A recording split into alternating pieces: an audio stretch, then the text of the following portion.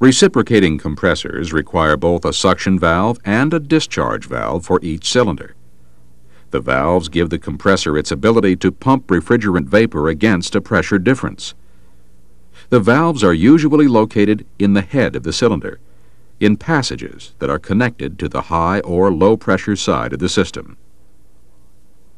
Now, let's follow the compression process in a single-cylinder reciprocating compressor during one complete revolution of the crankshaft.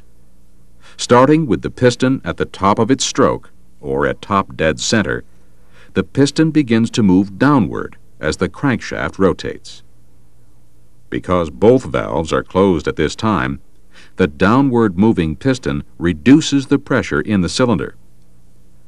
As soon as the pressure in the cylinder falls below the low side pressure in the suction line, the pressure difference will open the suction valve, letting refrigerant vapor into the cylinder.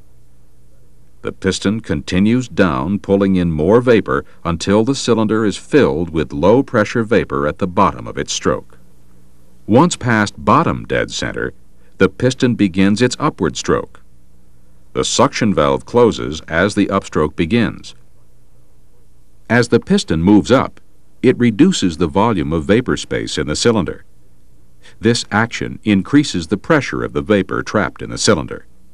When the pressure in the cylinder becomes higher than the high side pressure in the discharge line, the pressure difference pushes the discharge valve open, letting the compressed vapor flow out of the cylinder. This continues until the piston reaches the top of its stroke, and most of the compressed vapor has been expelled into the discharge line.